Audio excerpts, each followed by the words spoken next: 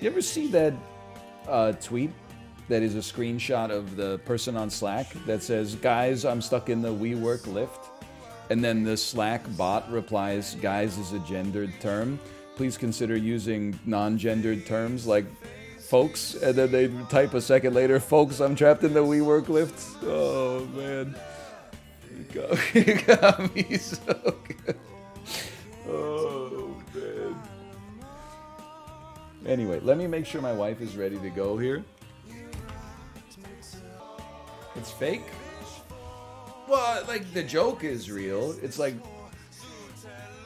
What's crazy is, like that's as real as a stand-up comedian's jokes. I was walking down the street the other day. Really? Because you've been telling the joke for 11 months on tour. I don't know, it's Jay Leno. I was driving my car, one of my 25 cars the other day. And then I was trying to cross, somebody was trying to cross the street. And I said, what are you doing, buddy? And he said, I'm jaywalking. I looked at him and I said, you know, that's funny. Because I'm Jay driving. Nice to meet you. It's not that bad for just coming off the top of the dome piece, right? Like, 'cause I didn't know where the punchline was going to come from that at all. And it just sort of came together at the very end.